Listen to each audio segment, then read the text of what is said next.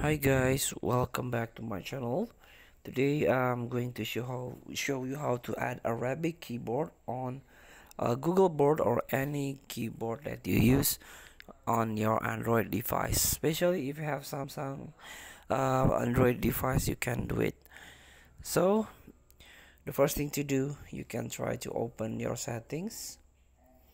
Here you can scroll down and try to search the additional settings or advanced settings, and as you can see, there is a keyboard and input method. You can type it here where you can use or change your keyboard. By default, if you tap current keyboard, the Gboard is the first option. This is the default, but right now I'm using Microsoft Swift keyboard, so I choose Microsoft Swift keyboard, of course. And here available keyboard, Google Board, you can try to setting it by tap Gboard option. Here you can tap on a languages, and here your keyboard and languages and layouts.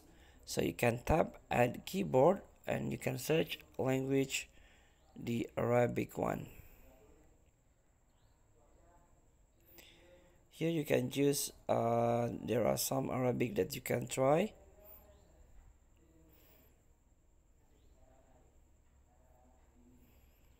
For example, a Arabic from the Bahrain, this one. So you can see, if you tap done, your keyboard can change into the Arabic version. Let's get back. If you use a Microsoft Swift key, you can tap on this Microsoft Swift keyboard. Again, you can tap on languages. Here you can search the language. For example, I already add Arabic. You can turn this on.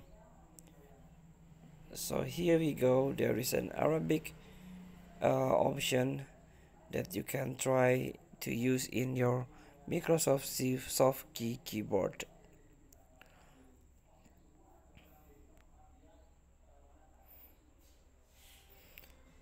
So feel free to try. Thank you for watching.